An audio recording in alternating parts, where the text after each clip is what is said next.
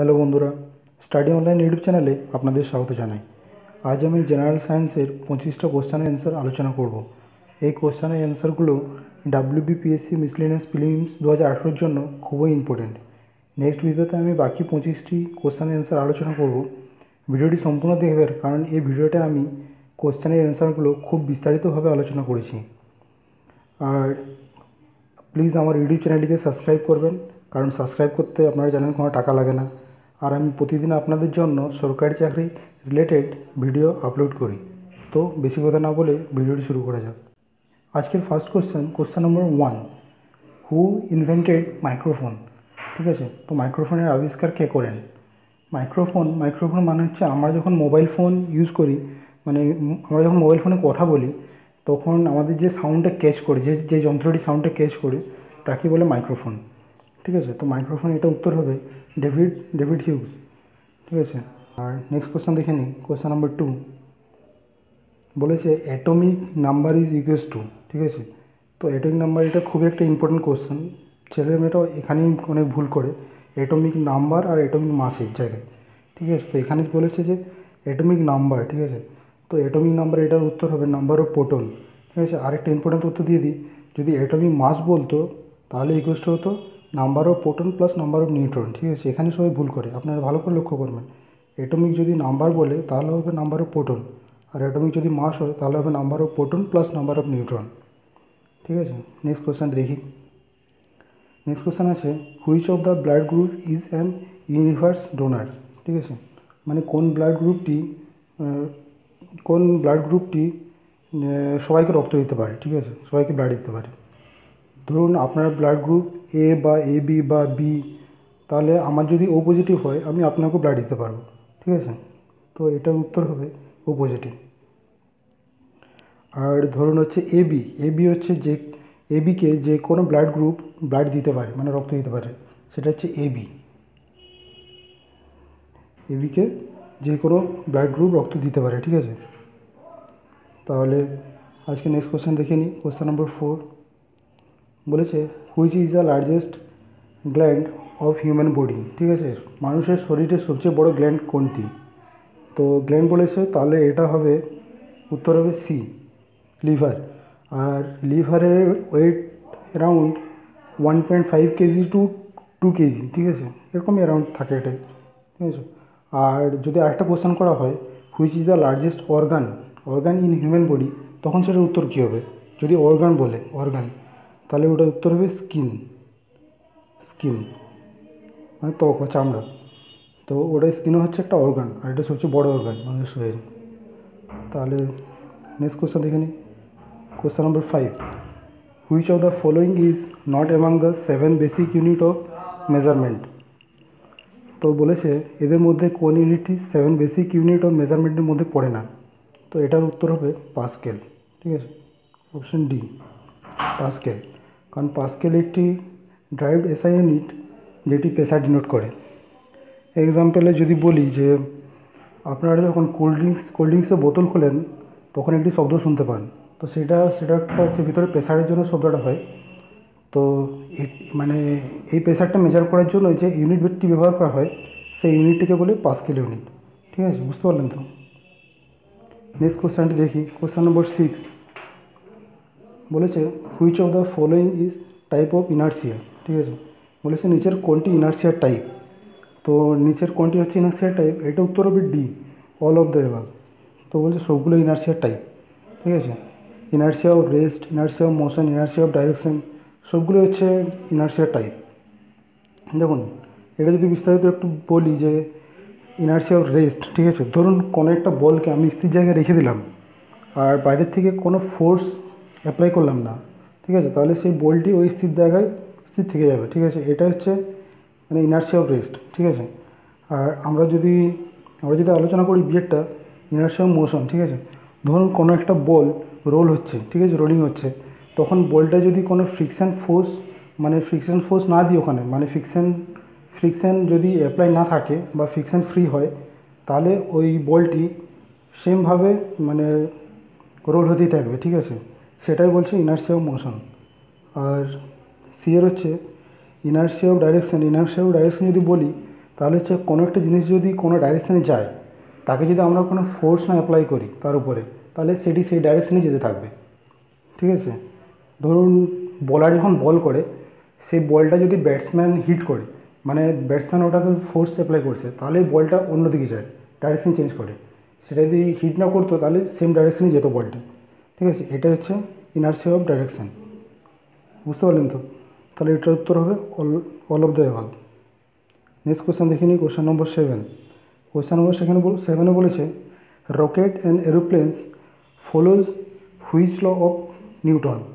ঠিক আছে, বলেছে যে রকেট আর এরোপ্লেন নিউটনের কোন লটি ফলো করে। ঠিক আছে, তো এটার উত্তর হবে সি, নিউটনের থার্ড ল। তো আমরা সবাই জানি নিউটনের থার্ড ল হচ্ছে every action has equal and opposite reaction.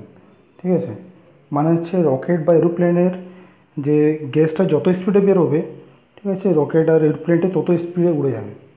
ঠিক আছে, বুঝতে পারলেন তো? এটা হচ্ছে নিউটনের থার্ড ল। নেক্সট 8 নম্বর, খুব একটা ইম্পর্টেন্ট কোশ্চেন হচ্ছে, বলেছে 60 KG boy will wait how much on moon. ঠিক আছে, তো বলেছে 60 কেজি একটা ছেলে, মানে পৃথিবীতে যদি 60 কেজি হয় ওয়েট, তার অ্যাকচুয়াল ওয়েট, তাহলে মুনে মানে চাঁদে তার ওয়েট কত হবে। ঠিক আছে, তো আমরা ছোটোর সময় পড়েছিলাম যে মুন হচ্ছে পৃথিবীর থেকে 1/6 ইয়ে করে গ্র্যাভিটেশন হচ্ছে গ্র্যাভিটি হচ্ছে পৃথিবীর থেকে 1/6।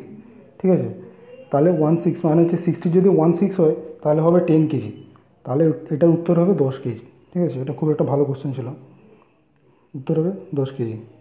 নেক্সট কোশ্চেনটি দেখে নিই, centre of gravity of A solid body lies.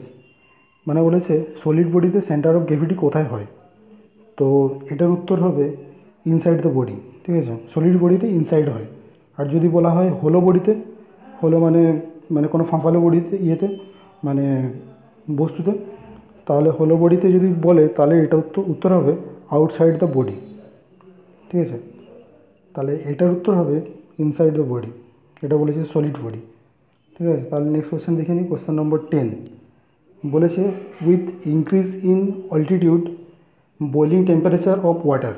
ঠিক আছে, তো এখানে কোশ্চেনে বলেছে যে উচ্চতা বৃদ্ধি পেলে বয়লিং টেম্পারেচার অফ ওয়াটার কী হয়, কমে, বাড়ে, না সেম থাকে, কনস্ট্যান্ট থাকে, বা জিরো বিকামস জিরো। ঠিক আছে, এখানে অপশান ওগুলো দেওয়া আছে, তো এটার উত্তর হবে ডিক্রিজ হয়। ঠিক আছে, কমে যায়, কারণ উচ্চতা বাড়ার সঙ্গে সঙ্গে অ্যাটমসফিয়ারিক প্রেশার ডিক্রিজ হয়, অ্যাটমসফিয়ারিক প্রেশারটা ডিক্রিজ হয়ে যায়, তো সেই জন্যই মানে boiling temperature of water decrease হয়। ঠিক আছে, নেক্সট কোয়েশ্চেন দেখে নিই, question number 11 time period of simple pendulum depends on. মানে বলেছে টাইম পিরিয়ড হচ্ছে সিম্পল পেন্ডুলামের টাইম পিরিয়ড কিসের উপর ডিপেন্ড করে। তো আমরা একটা ফর্মুলা জানি, হচ্ছে টাইম পিরিয়ড ইকুয়ালস টু হচ্ছে 2π√L²/G²। ঠিক আছে, তাহলে এল হচ্ছে ডিনোট করে লেন্থ, আর জি ডিনোট করে হচ্ছে গ্র্যাভিটি। ঠিক আছে, তো তাহলে এখানে দুটোই আছে, দেখুন ইকুয়েশানটা দুটোই আছে ফর্মুলাতে, তাহলে এটা কী হবে, বোথ, উত্তর হবে সি। ঠিক আছে, বুঝতে পারলেন তো? নেক্সট কোয়েশ্চেন দেখে নিই, question number 12 speed of the sound depends upon. ঠিক আছে, বলেছে ধ্বনি মানে সাউন্ডের স্পিড মানে কিসের উপর ডিপেন্ড করে, তো এটা উত্তর হবে D, all of the above, মানে টেম্পারেচার, হিউমিডিটি সবার উপর ডিপেন্ড করে। নেক্সট কোয়েশ্চেনটা দেখে নিই, কোয়েশ্চেন নম্বর 13 এই দেখুন, এই কোয়েশ্চেনটা আমি আগে আলোচনা করেছি, অ্যাটমিক মাস, তাহলে এটার উত্তর হবে সি। ঠিক আছে, number of proton plus number of neutron, আর যদি অ্যাটমিক নাম্বার বলতো তাহলে শুধু বলতাম যে নাম্বার অফ প্রোটনস। ঠিক আছে, নেক্সট কোয়েশ্চেন দেখে নিই, নেক্সট কোয়েশ্চেন হচ্ছে হায়েস্ট কোয়ালিটি অফ কোল। বলেছে যে কয়লার মানে যে হায়েস্ট কোয়ালিটিটা হয় সেটা কোনটা, সেটা উত্তর হবে বি, অ্যান্থ্রাসাইট, উত্তর হবে বি। তো এটা উত্তর হবে বি, অ্যান্থ্রাসাইট। আর আমরা যদি বলি যে লোয়েস্ট কোয়ালিটি অফ কোল, ঠিক আছে, যদি বলি যে লোয়েস্ট কোয়ালিটি তাহলে হবে পিট, এটা হচ্ছে লোয়েস্ট কোয়ালিটি। ঠিক আছে, লোয়েস্ট কোয়ালিটি হচ্ছে পিট। তো নেক্সট কোয়েশ্চেন দেখে নিই, question number 15 with increase in temperature of the body wavelength. ঠিক আছে, তো বলেছে যে বডি টেম্পারেচার যখন বাড়ে তখন বডির ওয়েভলেন্থটা কীরকম থাকে। ঠিক আছে, না ওয়েভলেন্থ মানে একটা হচ্ছে ওয়েভলেন্থ। ঠিক আছে, তো এরকম হচ্ছে ওয়েভলেন্থ। তো বলেছে যে বডি যখন টেম্পারেচার বাড়বে তখন ওয়েভলেন্থ কী হবে, তখন ওয়েভলেন্থ হবে ডিক্রিজ হবে। ঠিক আছে, এটা উত্তর হবে এ, ডিক্রিজ। কারণ দেখুন বডির যখন টেম্পারেচার বাড়বে তখন বডির আমাদের ওয়েভলেন্থ থাকে এই টাইপের, স্পিডে যাবে এই টাইপের। আর তাহলে এটা দেখুন ওয়েভলেন্থ হচ্ছে এখান থেকে এটাকে বলা হয় ওয়েভলেন্থ। তাহলে ওয়েভলেন্থটা দেখুন এখন কম হচ্ছে। আর যখন বডিতে আমাদের মানে ঠান্ডা থাকবে বা টেম্পারেচার যখন কম থাকবে তখন ওয়েভলেন্থ হবে এই টাইপের আস্তে আস্তে। তখন দেখুন ওয়েভলেন্থটা অনেক বড়। ঠিক আছে, বুঝতে পারলেন তো। তাহলে যখন টেম্পারেচার ইনক্রিজ হবে তাহলে হচ্ছে ওয়েভলেন্থটা আমাদের ডিক্রিজ হবে। ঠিক আছে, বুঝতে পারলেন তো। নেক্সট কোশ্চেনটা হচ্ছে কোশ্চেন নম্বর 16 হচ্ছে emitter is use to measure, হচ্ছে এমিটার মানে কি মেজার করার জন্য ইউজ করা হয়। তো এটা মোটামুটি সবাই আমরা জানি, বিএডটা ইলেকট্রিক কারেন্ট। আর যদি বলি যে ইউনিট অফ কারেন্ট মেজার, ঠিক আছে, মানে কারেন্ট মেজারের ইউনিট কী হয়, তাহলে এটা আমি বলবো যে অ্যাম্পিয়ার। ঠিক আছে, নেক্সট কোশ্চেন দেখে নিই। কোশ্চেন নম্বর 17 বলেছে হিপসোমিটার ইজ ইউজ টু মেজার, মানে হিপসোমিটার কী মেজার করার জন্য ইউজ করা হয়। তাহলে এটা উত্তর হবে D, boiling point of liquid. ঠিক আছে, যেমন ওয়াটারের যেমন হচ্ছে জলের হচ্ছে 100। ঠিক আছে, তো এরকম যদি মানে কেরোসিনের আলাদা হয়, পেট্রোলের আলাদা হয়। ঠিক আছে, তো লিকুইডের বয়লিং পয়েন্ট হচ্ছে মেজার করা হয় এই হিপসোমিটার দিয়ে। ঠিক আছে, নেক্সট কোশ্চেন দেখে নিই। কোশ্চেন নম্বর 18 হু ডিসকভার্ড প্রোটন। তো এটা মোটামুটি সবাই হয়তো জানে, এটা খুব একটা ইম্পর্টেন্ট কোশ্চেন, হচ্ছে রাদারফোর্ড। নেক্সট কোশ্চেন দেখে নিই। Which of the following Discovery was done by Marconi. ঠিক আছে, তো মার্কনি কী ডিসকভার করেছিল, তো এটা উত্তর হবে D, wireless Telegram. Marconi discover করেছিল ওয়্যারলেস টেলিগ্রাম। যদি বলি যে কত সালে, তাহলে 1901। ঠিক আছে, 1901। তারপরে হচ্ছে কোশ্চেন নম্বর 20 হচ্ছে what is the value of escape velocity of earth. ঠিক আছে, তো এটা একটা খুবই ভালো কোশ্চেন গভর্নমেন্ট এক্সামের জন্য। স্কেপ ভেলোসিটিটা কী, প্রথমে এটা আমরা বুঝবো। ঠিক আছে, তো এটা একটা মিনিমাম ভেলোসিটি, যে স্পিডে আমরা যদি কোনো বস্তুকে আকাশ থেকে ছড়ে দিই সেটি হচ্ছে স্পেসে চলে যাবে। ঠিক আছে, যে স্পিডে আমরা হচ্ছে কোনো বস্তুকে উপর দিকে ছুঁড়বো সেটি স্পেস চলে যাবে, সেই স্পিডটা হচ্ছে স্কেপ ভেলোসিটি। ঠিক আছে, তাহলে সেটা হচ্ছে পৃথিবীর পক্ষে কত, তো এটা হবে 11.2 কিমি পার সেকেন্ড। ঠিক আছে, মানে হচ্ছে আমরা যদি কোনো একটা বস্তুকে আকাশের দিকে 11.2 হচ্ছে কিমি পার সেকেন্ড যদি ছড়ি উপর দিকে, তাহলে সেই বস্তুটি স্পেস চলে যাবে আর পৃথিবীতে ফিরবে না। ঠিক আছে, তো এটা হচ্ছে স্কেপ ভেলোসিটি, বুঝতে পারলেন আশা করছি।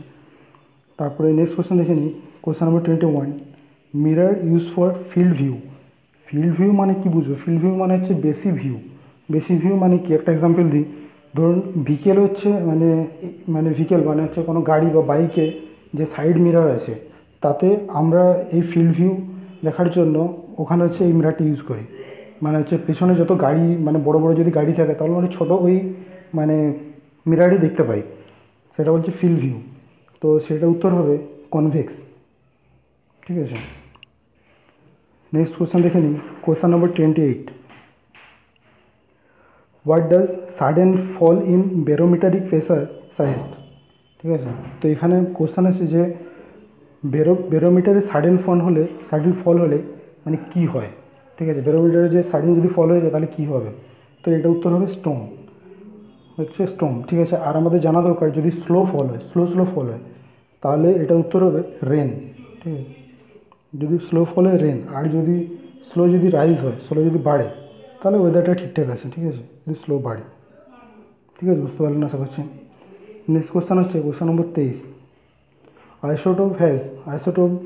আইসোটোপে কী থাকে, এটা হবে উত্তর হবে C, same atomic number by different mass number. ঠিক আছে, নেক্সট কোশ্চেন দেখে নিই। কোশ্চেন নম্বর 24 বলেছে citric acid is present in free form. বলেছে সিট্রিক অ্যাসিডের নিচের কোনগুলোর মধ্যে পাওয়া যায়। ঠিক আছে, সিট্রিক অ্যাসিড তো এটার উত্তর হবে লেমন, মানে হচ্ছে ধরুন অরেঞ্জ, ঠিক আছে, অরেঞ্জ বা মৌসম্বি এই টাইপের ফলে সিট্রিক অ্যাসিড পাওয়া যায়। তো আজকে নেক্সট কোশ্চেন দেখে নিই, বা লাস্ট কোশ্চেন 25 নম্বর, ঠিক আছে। এটা হচ্ছে metal which S lowest মেটেলিং point, ঠিক আছে, সরি মেল্টিং পয়েন্ট, মানে হচ্ছে সলিড থেকে লিকুইড, মেল্টিং পয়েন্ট মানে সলিড থেকে লিকুইড। তো বলেছে এটা উত্তর হবে হচ্ছে মার্কারি, ঠিক আছে। লিকুইড ফর্মে থাকে মার্কারি, আর হাতে নিলে জেলির মতো মনে হয় আমাদের, ঠিক আছে। তো এটা হচ্ছে মার্কারির হচ্ছে মেল্টিং পয়েন্ট সব থেকে লো, ঠিক আছে। আর হচ্ছে ইম্পর্টেন্ট, এটা থেকে একটা ইম্পর্টেন্ট কোশ্চেন আসে আবার, যে হচ্ছে যে হায়েস্ট মেল্টিং পয়েন্ট হচ্ছে কার, তো এটা হচ্ছে টানসেন, ঠিক আছে। তো এটার উত্তর হবে টানসেন, ঠিক আছে। তো ভিডিওটি সম্পূর্ণ দেখার জন্য ধন্যবাদ। এই ভিডিওটি থেকে যদি আপনি একটু হেল্প পেয়ে থাকেন তাহলে প্লিজ আমাদের ভিডিওটি সাবস্ক্রাইব করবেন, আর আমাদের ভিডিওটি লাইক করবেন, আর নেক্সট ভিডিওর জন্য আমাদের ইউটিউব চ্যানেলটিকে সাবস্ক্রাইব করবেন। Thank you.